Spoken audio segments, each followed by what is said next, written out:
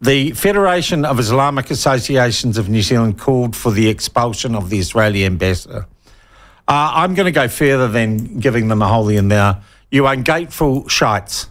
The Jewish community in New Zealand, when your community during the Christchurch shootings was absolutely under siege and had suffered tragedy, you got complete and utter solidarity from religious groups across New Zealand, including New Zealand's Jewish community. And you ungrateful gobshites, you never condemned the brutality of the Hamas attack.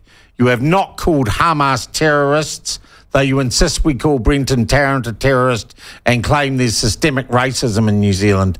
And then you turn around to the diplomatic representative of a country that's been attacked by people who actually share the same faith as you, but I'm not going to put you in that deplorable bundle with Hamas.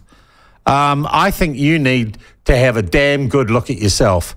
I don't know how many members of your federation have been in New Zealand for most of their lives, but it looks to me you're acting like very recent arrivals. We have a cultural norm in New Zealand. Don't be an asshole.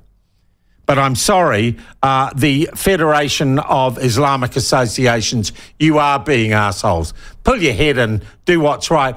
Or, I hate to say this, but I'm going to go back to where you came from and take your divisive, antediluvian attitudes with you, because they are not welcome here.